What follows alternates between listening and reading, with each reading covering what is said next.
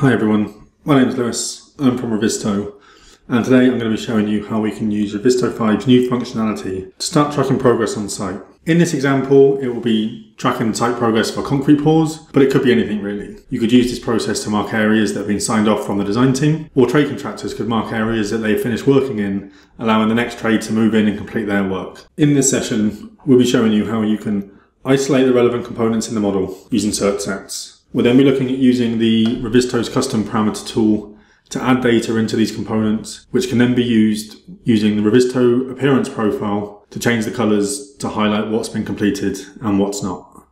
We will then show you this process on a tablet so that you can take this out onto site. We have made some assumptions for this session. Firstly, that not every trade contractor is going to be producing models. So for the examples that I'm giving, we are using design models in their place. And just as a bit of a disclaimer, like Revizto is not a site tracking tool.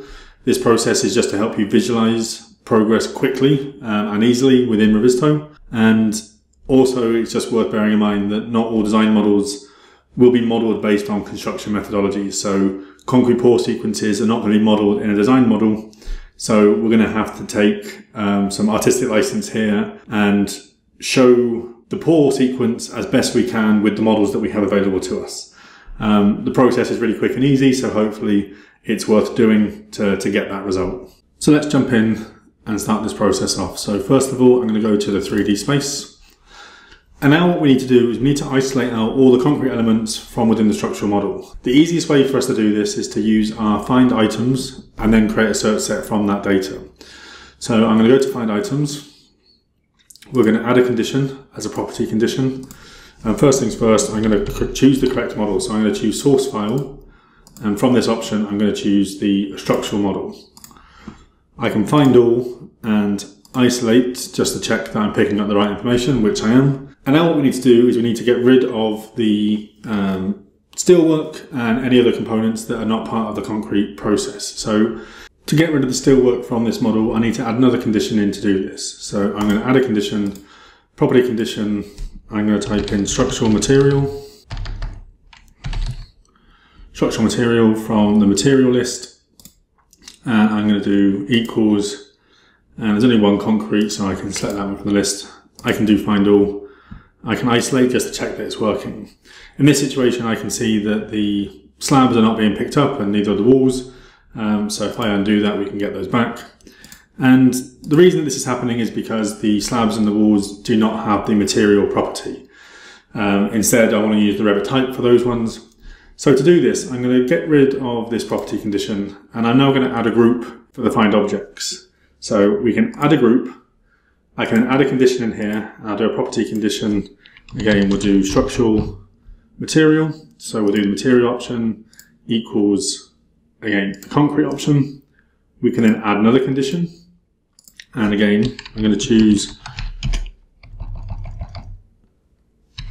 structural material, but this time I'm going to take it from the Revit types option. And again, we'll choose the concrete in situ for this purpose. I'm going to change this to an OR statement. So what a group does is it looks for this, or this, and this one. So it's now giving me that sort of option to look for different properties with the data and then use it with the first one. So if I do find all now and isolate, we can see that it's now instantly picked all the concrete in the model. So I now know that I've got the information selected that I want. And this is a really good place to start. So we then save this cert set. So I'm going to save as new, and we're going to call this concrete or structural. And I'll save that. Now that the cert set has been created, we can activate it to show that it's been picked. And now we can look at adding the custom property to these components. The process to do this is pretty straightforward. So we can go to our properties, and then here we've got multiple objects selected. So I can now add a custom property to this directly. We can start giving it a category. So in this case, we're going to call this site progress.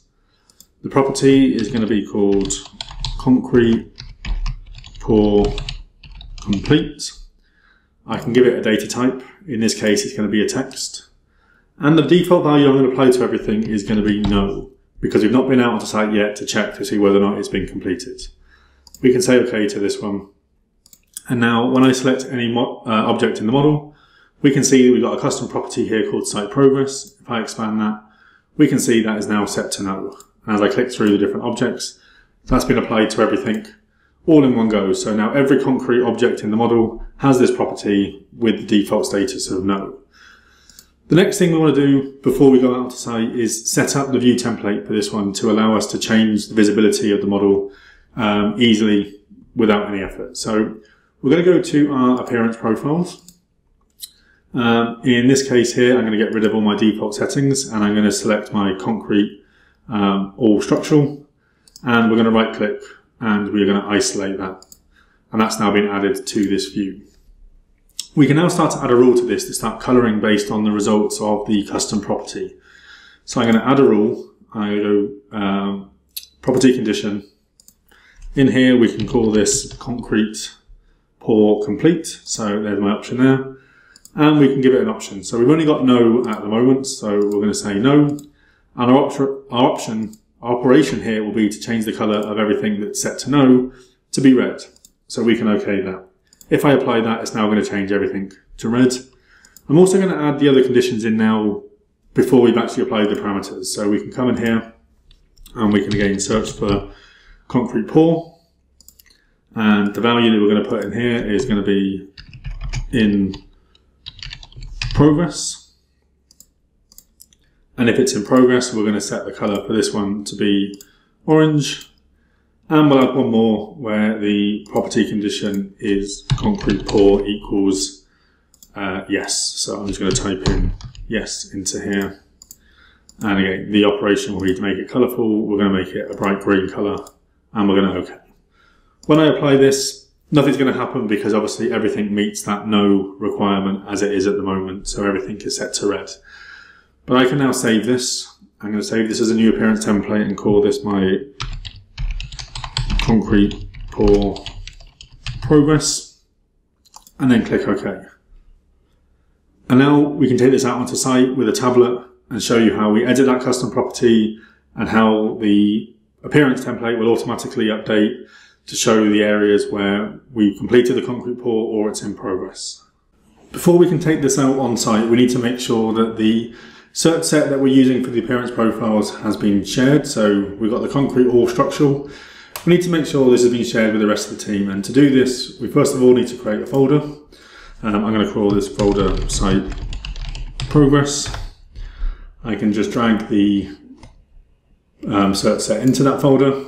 Then I can select the folder and just share it, or share it this way. And that's now been shared, so everyone on the project can now see that cert set. And it's also important that the appearance template that we made has been shared as well. So to do that, we just right click and then we go share. Now, everything that we've set up for the appearance profiles is available to everybody on the project, which means that they can access it and operate it when they need to, including out on the tablets. So now here I am on my tablet. I can open the project. In Revizto 5, it always asks you which models you want to load before opening so that you can control how many models and the performance is going to be improved. So I'm going to load the files in here that I need. We've shared those appearance templates. So when I go to the appearance template within Revizto 5, which you can see up here in the toolbar, this one here, I've got my concrete pour progress. I can click on the arrow to activate it. And again, it's going to automatically change the colour of the objects to be red because that's the criteria that we've got. So now I want to show you how we can edit that information within Revizto. So I'm going to close down the appearance profile for the moment. I'm going to open up the properties and we're then going to sort of start zooming in on some objects. And I'm just going to pick one object at the moment to start with. Now that we've got that component selected, we can see in the properties the site progress parameter. I can expand that. And here we can see concrete pour complete stated as no. I can click on the arrow, I can then click on the three dots, and we can say edit custom property. The only option that I can change is the actual value. I can't change the category or the property name, that has to be done elsewhere. But if I want to change the value, we can just come in here and edit this. And for this instance, I'm going to say yes. And I'm going to say OK. And that's now been updated in that property. If I click on another object, you can see that it still says no because we haven't changed it. I can multi-edit on the iPad as well, so I can long hold on the screen. Down the bottom you see enter multi-select mode. So I'm going to select that and I'm going to select a few more components. Down the bottom here it says 2 items selected. If I click on that, we can say show custom properties. And now it's showing the 2 components that I've got selected and the fact that it shares the site progress option. Again, I can select that from the list. I can edit custom property and I'm going to change no in this case to in progress. And OK that, and OK that. And then show custom properties, they're both in progress. So now when I select come out of this, and then unselect all, I can select the object here. And then the properties, that's set to in progress, and the item over here is set to concrete pour complete, yes. At the moment, everything is still red, but if we reactivate the the appearance template, I'm just going to go home to do this and then go back to my appearance template and then click on that one. And then instantly now we can see that the objects that we've changed now meet those requirements and have automatically changed colour. So we've now got the components on the screen showing up as green and orange for saying that yes, it's been poured and it's currently in progress. So we can now go out on site with our tablets, go around and have a look at the different components. We can edit the custom property directly on the tablet and that will automatically update for everyone within the project. So just to show you what I mean, I'm going to go back to my computer version now. And I'm now here on the PC version. That's now just picked up the changes that have been made on the tablet. If I now activate the concrete pour progress again, it's automatically going to pick up those colour changes. So instantly we've now been able to track progress from site on a tablet really quickly and really easily. But it definitely makes sense to set it up in the first place on the PC version. It's just going to be easier to do that. Just because the screen's bigger, you've got the mouse and the keyboard and it's just something that you're more familiar with. But to edit the custom property out on site on the tablet, really simple. It's no different on the PC. So again, I can select any component on the model. We go to the properties and here we've got concrete pour complete. This time I can just right click and we can say edit custom property. And again, I can change this to be yes if I want to, say okay. And then again, we reactivate just by going home and then applying the template again. And that's now changed color. So it's really easy, really quick to start tracking that progress on the projects with very little effort. So finally, just to review what we've covered today. The first thing that we did was we did a search for our concrete elements. This was done using, first of all, selecting a model and then a group to do an OR statement so that it found all the different types of concrete within that model. We then saved this as a cert set. We then made sure that that cert set was shared on the project so that everyone could see it. We then came into the components and we added a custom property to it.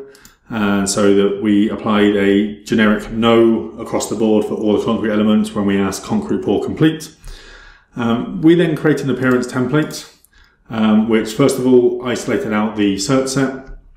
It then looked for the different values that could be entered in for the concrete pour complete and changed the color of them. And then we saved that as an appearance template and we shared that with everyone on the project so they could all see it. We then switched over to the iPad and then we found the components. We looked in the properties, we saw the custom property, and then we edited that, changed it from no to yes or in progress. And then the moment that we reactivated the appearance template, the colors update automatically, showing us the progress on site. And in general, I've shown you it for concrete pours, but this can be used for a lot of different purposes. So yeah, I hope you found it interesting. If you have any questions, please let us know. But yeah, thank you very much for your time and speak soon.